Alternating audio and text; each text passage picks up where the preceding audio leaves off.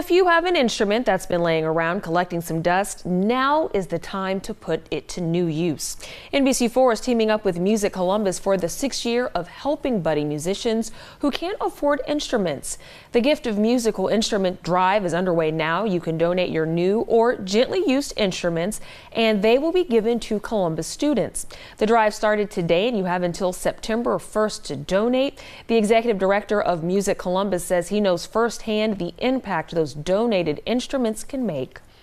I was a recipient of a donated instrument when I went to school, and it led me to a career in music. Not everyone will have that, but it really fortifies you as a human being.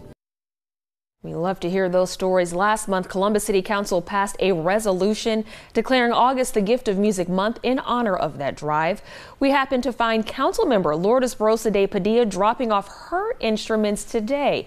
There are 12 locations you can drop those musical instruments off, and if you don't have an instrument, you can donate directly to the drive to purchase a brand new one.